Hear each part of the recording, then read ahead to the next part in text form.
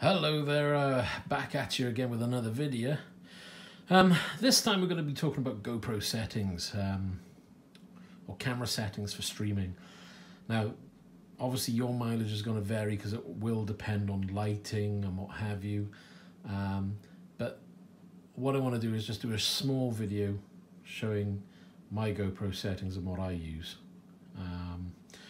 So right now, what I basically do, I have my GoPro configured so it sends video out, goes through a cam link that's connected to a USB 3, and obviously that does the video link back to the PC. So as you can see on the main screen here, this is a GoPro Hero 5 Black. This basically shows that I have the GoPro set to 2.7K running at 60 frames. Field of view will vary depending on what I'm showing at the time. Sometimes I change the field of view, but 9 times out of 10 I'm using the medium.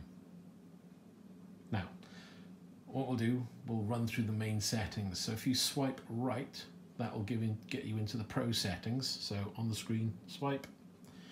Now as you can see, simple really.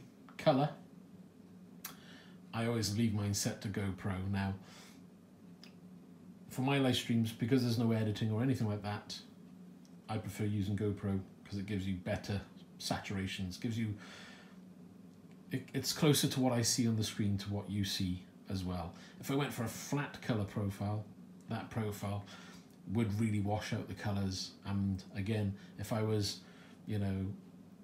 recording it, editing it and uploading it, then yes, I can alter the colors and get the look I'm after, bang it out, and there you go, you're done.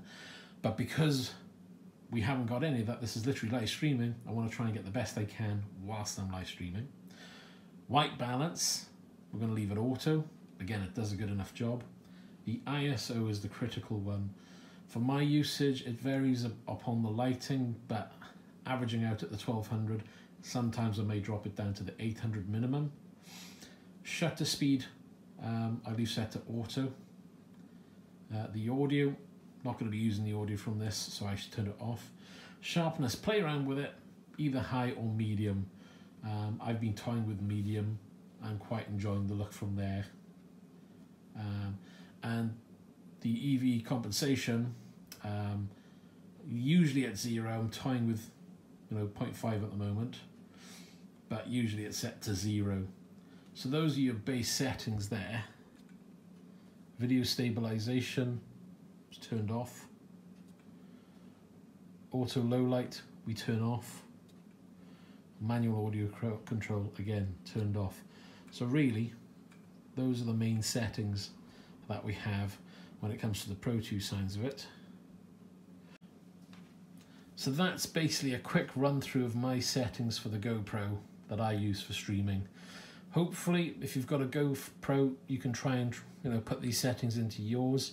And again, this is more for the Hero 5 Black. How these would work on other GoPros, I would assume would be very similar. And again, a lot of this is going to be based on the brightness in the room, how much lighting you're using. Remember, with me, because I'm streaming the game, most of the